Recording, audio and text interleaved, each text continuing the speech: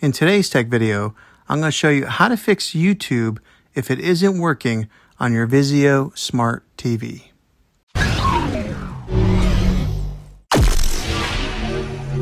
I'm going to show you a couple of really simple ways to try and solve your problem. The first one is probably the easiest one to try, and that is to unplug your TV from the wall outlet and wait 60 seconds.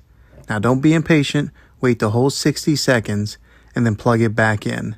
This is very different from turning the TV on and off with your remote control. This is what we call a hard reset of your TV, so make sure you try this method. If that doesn't work, try deleting the YouTube app off of your TV. So go over to wherever the apps are located on your system and remove the app altogether. Then reinstall the YouTube app again.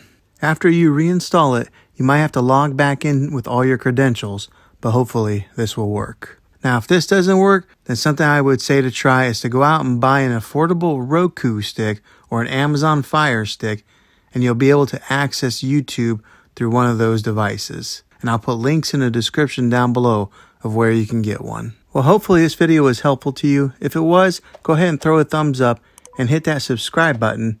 I make tech videos all the time, and I'd love to have you back in the next one. Take care.